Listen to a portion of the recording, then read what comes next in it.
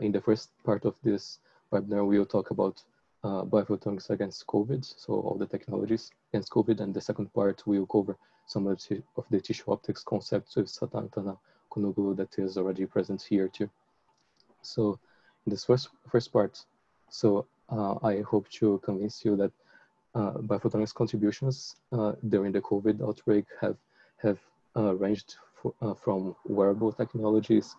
There has been some connected telehealth with it, a lot of remote disease monitoring, and some of the technologies that are being automated and making new users empowered so that they can be independent with the technology they have in hand with, for example, with smartwatches and these things. And biophotonics is also used a lot for disinfection and decontamination in many places, which is obviously very relevant when we have a lot of coronavirus infections around the world. So if we start with the context, as you may be aware of now, we have a lot of types of transmission for coronavirus disease, and this transmission will be mostly with airborne routes, with droplets that are in the air that can go from sneezing, coughing, and so on, and contact routes that would be direct, just with biofluid from some person, or with indirect routes with virus that was remaining in some surface of the objects. So because of these types of transmission, and because of the virulence that the contagious disease that is really high in COVID-19, the World Health Organization issued the guidance for the infection prevention and control strategies. And these were applied for everywhere, including the social distancing and all, and this changed completely the procedures in medicine. So if you think about how people were dealing with it, there would be a lot of need for personal protective equipment. So the medical staff obviously wouldn't be harmed or diseased. And also there needed to be a lot of physicians and hospital beds and negative pressure rooms. And automatically, because of the increase of the number of cases worldwide, we had a shortage of those. So especially with the shortage of PPE, then if the medical staff starts to not be available anymore, there could be a crisis on the medical system. And this was one of the things that came up and is still going on in some parts of the world. We will talk about some of these aspects here. So with the safe distance that we needed to respect with the guidelines, then a lot of medical procedures would be totally eradicated. So for example, light therapies or skin treatments, endoscopy, colonoscopy, and surgical procedures, dental procedures, or anything that could be that could make the doctors in contact with biofluids or any type of transmission routes, then would be procedures that needed some warning with either PP or or not having contact, or just not doing the procedures. So even conventional medical examinations, such as when you get a blood pressure cuff, or when you examine the patients with an otoscope, or when you just take the temperature with a normal thermometer, and even when you go to meet your doctor in a medical appointments, all of those just changed completely during the pandemic. You would probably not meet your doctor anymore, for example. And here the optical technologies would be very useful. For example, there are ways to measure blood pressure remotely, or even respiration rate, or other types of patient vital signs. But here we will talk more about the oxygenation and the temperature, because these are more related to the fever and obviously the pulmonary distress that comes with some critical conditions generated by COVID-19. So if we think about the temperature, we will not use a normal thermometer, for example. We would use the infrared imaging to measure fever. And this could be with a thermometer. We would have some point measurements, or we can use infrared imaging really to measure all the regions of the body and even cover several people at the same time. The infrared technology is based on the radiation we emit because of the vibration of our molecules. And if you remember some of your physics classes, you remember that this radiation is higher, it has a higher intensity, and also is shifted to shorter wavelengths the higher the temperature gets. So, for example, the sun would emit ultraviolet because it's really, really hot. So if you think about this technology, then it is possible to measure absolute temperature. And this is done with infrared bolometers, bolometers that are infrared sensors. And this is based on three types of effects. One is the semiconductor. In this case, the radiation changes the current, and you can measure the signals with the exchange. There is the thermoelectric effect. In this case, the radiation will change the voltage in the sensor, and the pyroelectric effect where the radiation will change the resistance there. So this technology can be very compact. So we have very compact infrared cameras, and this can be done with CMOS fabrication process where we have chips, for example, those we do in Tyndall, for example. And this technology can be integrated in medical devices. A unit of the microbolometer array could be done with an infrared absorber on the top, followed by a reflective layer on the bottom. And then there would be a readout circuit in the substrate just below that. So this is the structure that you can see here. And each of these structures would then be surrounded by vacuum, so to prevent the heat loss, which is very important for accurate readings of temperature. And if you think about the application of those, then we are talking about the measurement of absolute temperature. So if we want to be very precise, we also, the technology validation for the fever detection would be done in acclimatized rooms or isolation rooms first, where we have lower heat exchange rates. And if there is a directed airflow, then it's possible to foresee where the changes would be because of the airflow. So if we expand those for the screening in crowded areas, then we would have we can have the monitoring of a number of people in outside environments, so outdoors, and it's possible to have face recognition with the cameras around the world, and some reporting for specific people. Implementing these technologies would have some privacy issues, so this would be something that is being thought about, but it's not being implemented yet until having the consent of everyone.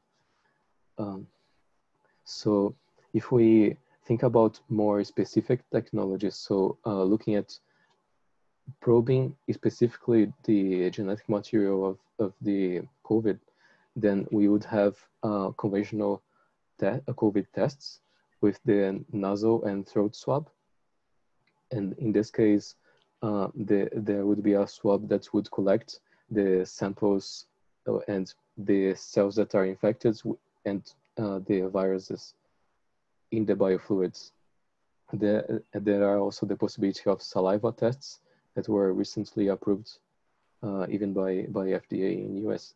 And with collecting this sample material, then the sample material would go for the amplification of the genetic material In the case of the virus, it's the RNA, but for some of the cells that are infected, there could be the DNA as well. Everything is converted to a DNA and amplified, and then there is the sequencing afterwards with polymerase chain reaction.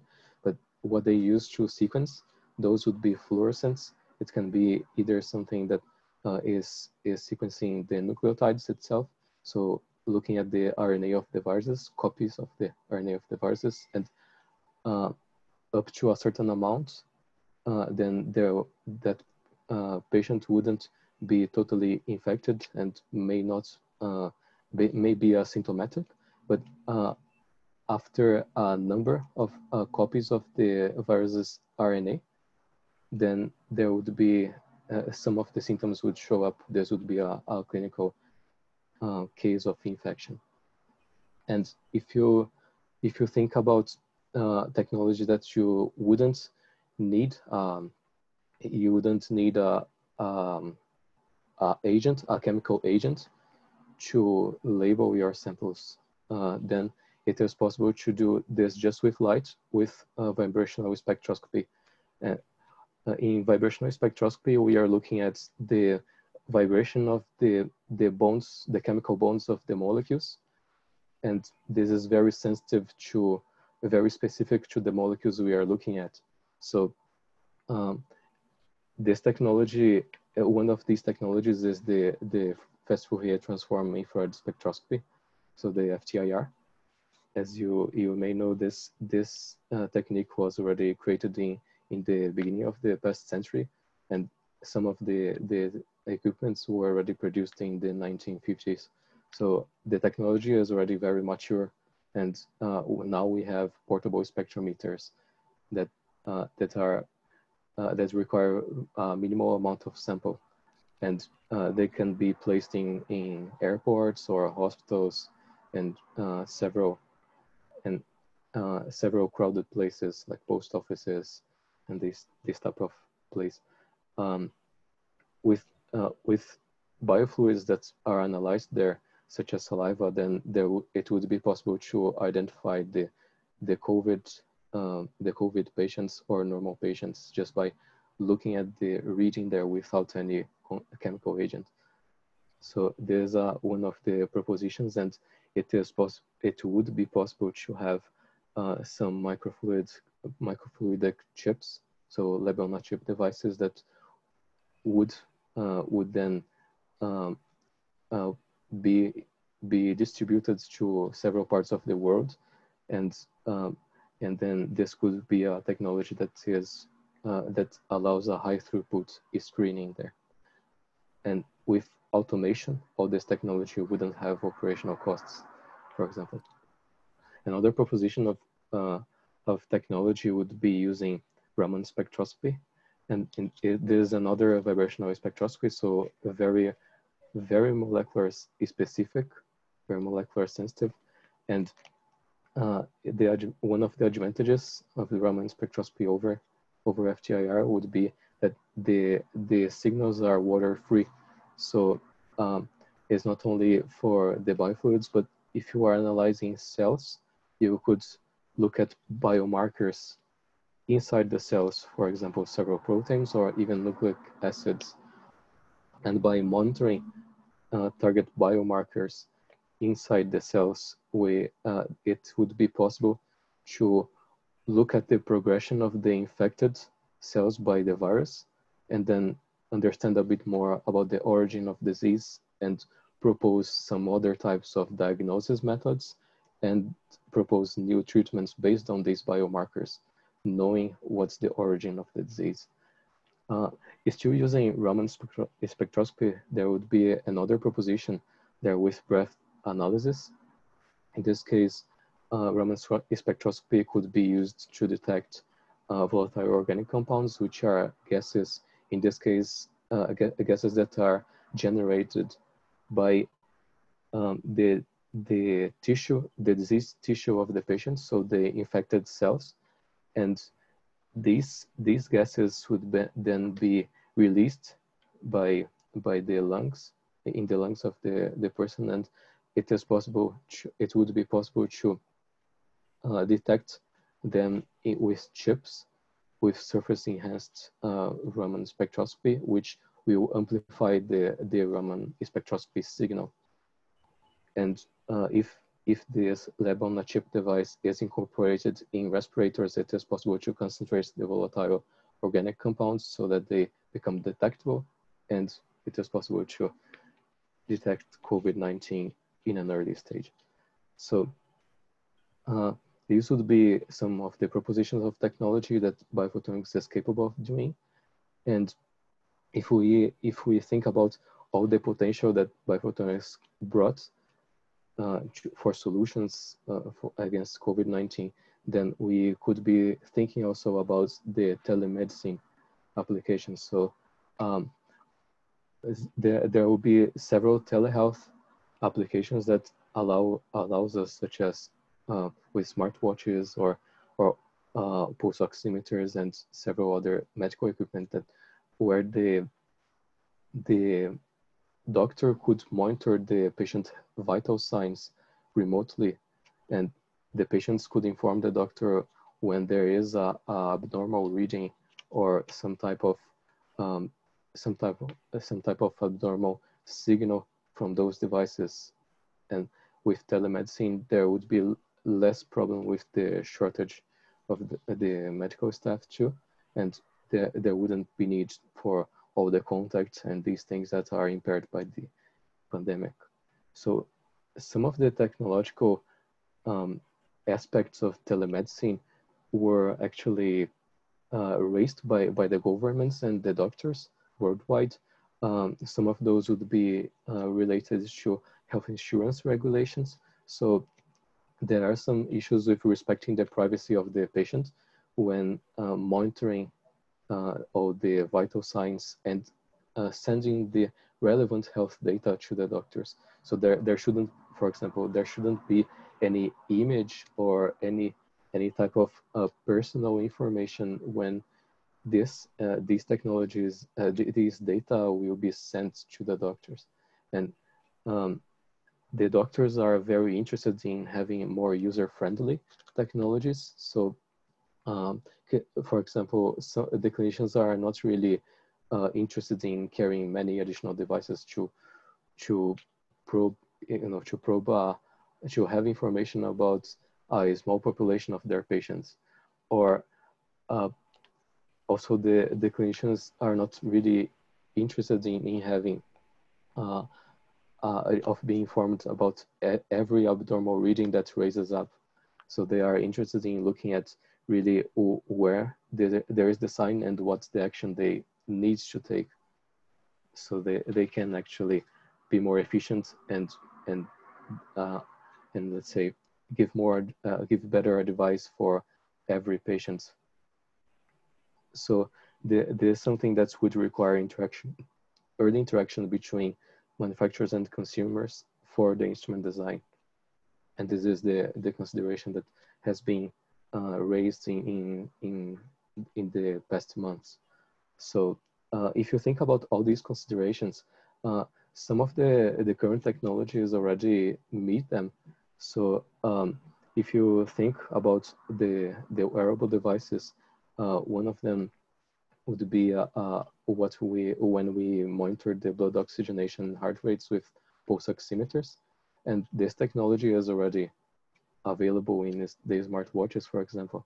So there's one example of very successful technology that can be implemented and used with all those technological aspects. And pulse oximeter, not only this type of technology, but wearable devices could be used not only in watches, but could be even put in your shoes or glasses, or almost almost everywhere in your body where you can wear it. So if we think about the pulse oximetry, then we have the oxygen saturation ranges, for example, for healthy individuals between 95 and 100%.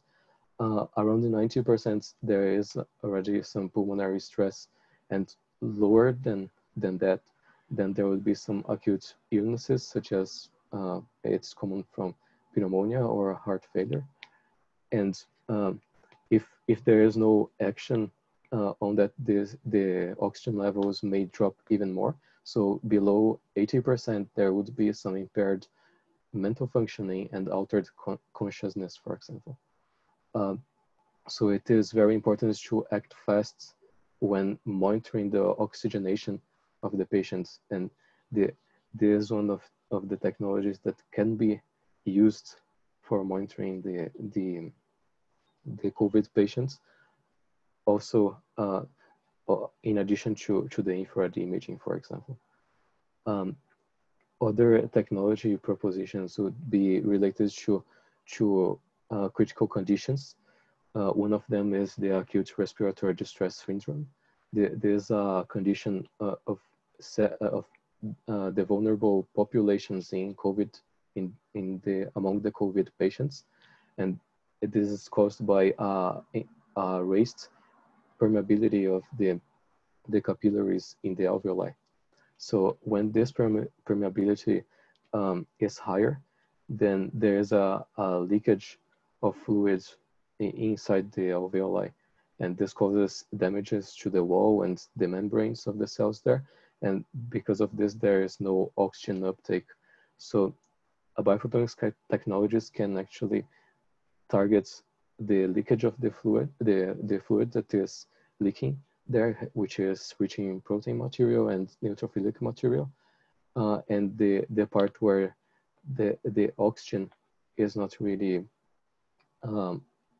and when there is no oxygen to be uptaken by the cells of the patient. So one of these technologies would be the Gaussian scattering media absorption spectroscopy, or GASMAS. This is one of the techniques that are being researched by our group, also mostly for the preterm babies in our group. This would be with Andrea Pacheco and Sanatan Konoglu. And then we would have this technology that is based on the absorption, the narrow absorption of the oxygen gas inside the lungs. So if you see the absorption spectrum here, there would be very narrow peaks related to the oxygen, and probing those peaks, it would be a very narrow peak compared to the absorption in tissue. So if there is an intensity that is attenuated by the tissue with no oxygen, this would be some sort of reading that we would get with a very broad absorption. If there is oxygen, there would be an absorption peak in this region, and then decrease in intensity here. This decrease would be different for healthy and diseased patients. So if there is 90% oxygen there or 100% oxygen, there would be a difference in the depth of this peak. And this can be implemented with wearable devices too. So if you can wear this in the chest, for example, and these measurements could be done either in reflectance mode or remittance mode. So also, so in addition to the oxygen measurements, or oxygen gas measurements, then there we can look at the fluid there, as we were telling you. So this could be done with near infrared spectroscopy. This would be this would ensure that we take the advantage of the optical window. So this is the window of where we have highest light penetration. This would happen between for wavelengths higher than 700, more or less, and in this case we would have either low absorption and low scattering, or just low scattering, and the light penetration increases because of this. So in the near infrared range, we can have signals from water, proteins, fat, and so on. And it is possible, obviously, to detect the fluid accumulation because it's mostly based on water and protein signals. With near-infrared spectroscopy, there is the possibility of probing a very wide wavelength range. And this means if we look at a bit of the blood absorption in the beginning of the near-infrared range, then we would also be able to monitor the oxygenation in deep tissue layers. So it would be something that monitors both oxygenation and the fluid accumulation, and this can be done to monitor the treatments. So once the patient is being treated, the signals, the fluid signal should lower and the oxygenation should higher, and until it's in the normal levels. So all these technologies could be used. Both technologies are based on near-infrared illumination, and this can be combined with therapy. In this case, we have an expression called theranostics, where we have both diagnosis and therapy in the same procedure. And the way it would work is like there is a near-infrared illumination and detection with the same device, and the same illumination can be used to treat the patient. So if you remember what we talked about photodynamic therapy in the first webinar, then it is possible to design the photosensitizers, so the chemical agents that will bind to the virus, specifically to the virus structures. And with this, it is possible then to shine light in a specific wavelength of the photosensitizer. The photosensitizer will be led to an excited state, and it decays, it relaxes to a triplet state where it can transfer the energy to oxygen molecules. And oxygen can be turned into singlet oxygen, which is highly reactive, or it can also transfer an electron to reactive oxygen species. And all these molecules are really reactive, so they will react with almost everything that is around them. This includes the RNA of the virus, and this is the way the RNA, the virus will be destroyed since its genetic material is gone after that. So with this, it would be possible to have in one procedure both diagnosis and treatment. And this would be a very powerful thing if it can be achieved during these COVID times. So now switching a bit the gears to the disinfection and the contamination part. So we have the ultraviolet technology that is mostly used for surface disinfection in hospital rooms, and it can also be used in food industry, even in pharmaceutical industry for decontamination of the environmental surfaces. And it has been even more popular now with the pandemic, because environmental surface disinfection has been used in very crowded places such as supermarkets, airports, or the industries that are important for our own lives during the pandemic, such as the pharmaceutical industry and the food industry, and post offices, for example. There are some propositions of the use of UV technology for the contamination of respirators or the masks that you can wear for COVID. In terms of if you want to reuse that respirator or personal protective equipment. So in this case, then there should be some aspects when we are targeting the shortage of PPE by reusing them, and ultraviolet technologies can be used with in the ultraviolet germicidal irradiation equipment. These tools are usually based on light emitting diodes. So LEDs or UVGI lamps. LEDs are much smaller, so they are flexible in shape. You could fit them in many places, and this is suitable for the general cases now, because the hospitals are really crowded, so there is actually no space for putting many equipment there. Then there would be the UVGI lamps. In this case, they are big, but it's possible, they are more powerful. It's possible also to make big structures, so we can have high throughput decontamination, and in this case, the decontamination is much faster because the lamps are more powerful too. So some aspects of it would be having enough power for the microbial inactivation there, and this decontamination time for the current technologies is usually between 30 seconds to 30 minutes, so it varies a lot.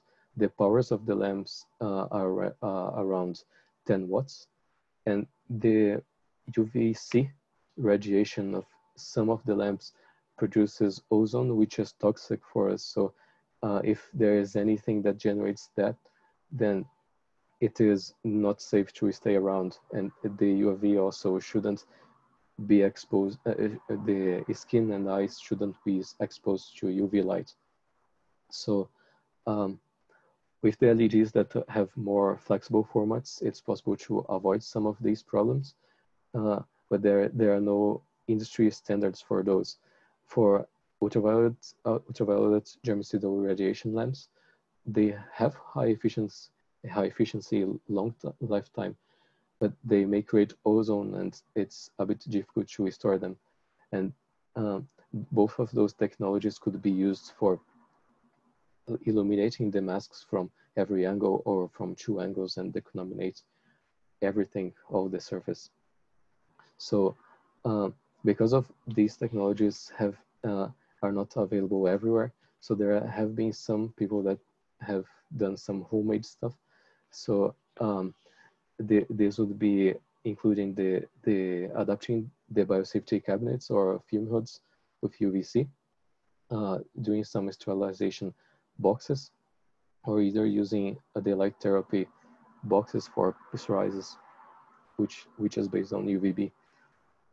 So one aspect that came back after using all these technologies was that UVC is actually something that may affect the electrostatic charges of propylene masks. So this actually compromises the respiratory integrity, and it's not sure how many times or how much you can illuminate and decontaminate PPE with UVC, which is what was mostly used for decontaminating the virus surfaces. So